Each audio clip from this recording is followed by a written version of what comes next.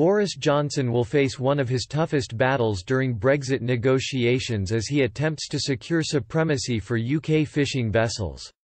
Mr. Johnson has in the past declared he will scrap the much-maligned Common Fisheries Policy (CFP) once the UK is out of the EU. In light of threats towards UK vessels from European fishermen, we're asking Express.co.uk readers, should Boris Johnson bulk up the Royal Navy to protect UK fishing rights? This poll has now closed, see results here. Since Brexit Day, the row over the future of UK waters has intensified, with some British fishermen fearing their ships could be torn. There has also been speculation EU fishermen could blockade UK boats from entering key ports on the continent. Following Brexit Day, the French government accused the London Fisheries Convention of being disrespectful after they lost their license to fish in Guernsey. Dave Gillingham, from Alderney, Guernsey, said he had been warned by French fishermen his catch would not be safe in France. He said, "They could blockade the port if we try to land or set fire to our boats. It has all been done in the past."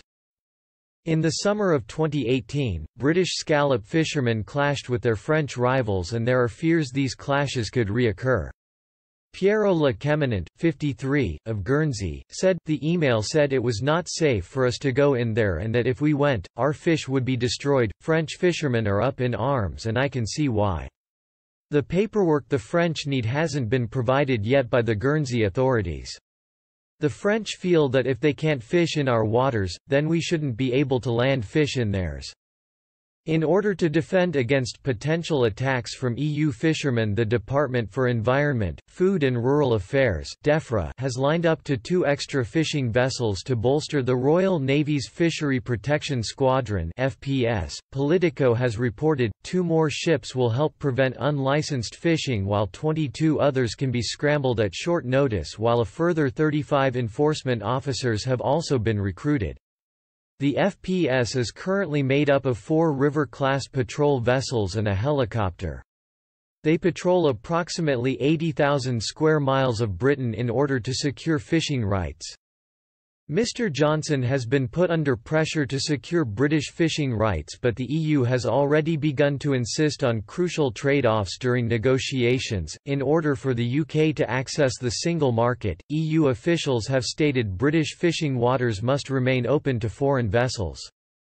Henk Bakker, a Dutch trawler captain, told the BBC that without access to waters his trade would be severely hit.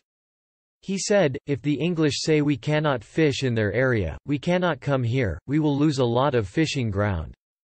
We don't fight, both sides lose. Governments are doing nothing for the fishermen. For all the fishermen, there's no future. So you cannot say what next week will bring."